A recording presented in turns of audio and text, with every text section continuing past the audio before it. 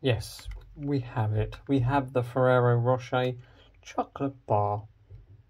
Yeah, I thought I'd give it a try, so why not? It seems like a good idea, because yeah, the ambassador is spoiling us even more now by giving us it in bar form. So this is the dark. We're going to pop it open. Inside is this foil wrapped loveliness, and it's got a tail-line. Interesting. Should we crack them open first? I think we probably will have to. Possibly. Maybe. Yeah, it's always weird they got this heat sealed thing, but hey, it's okay. We're going to, yeah, we're going to do something. We're going to tear it a little. No, we're not. We're being awful. Whilst I'm making a complete hash of all of this, there is a small thing to ask. Let's just do this. Let's just do as directed.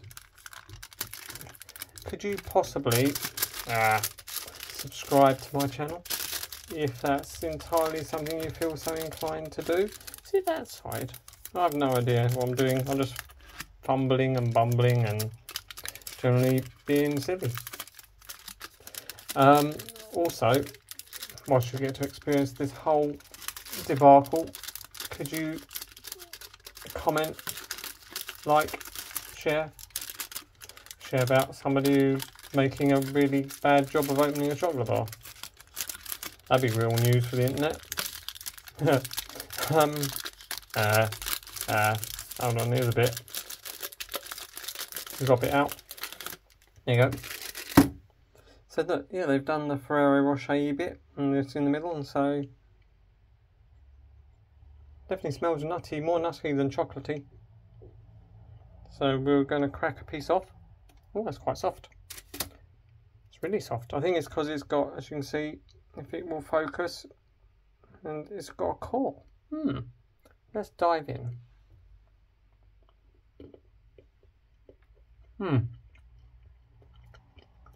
So we've got a dark chocolate outer layer.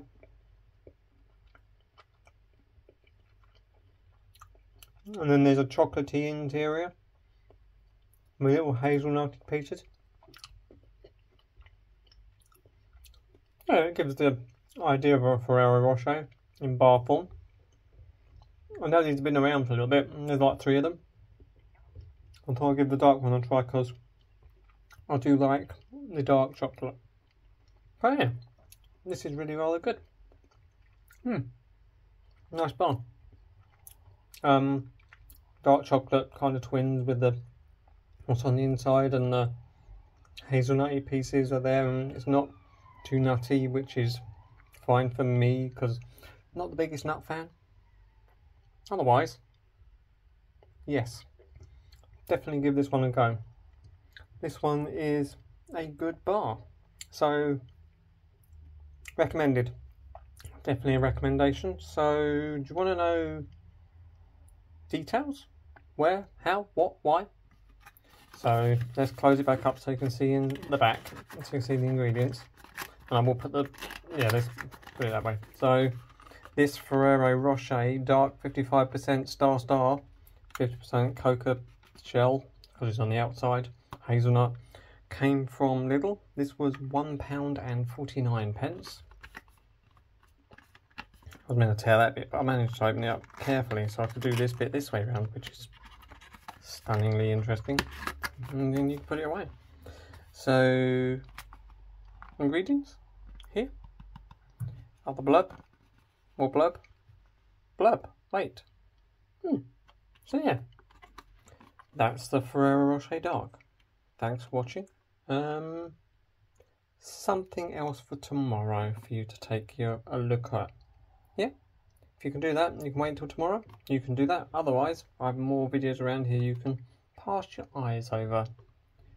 Till then, laters.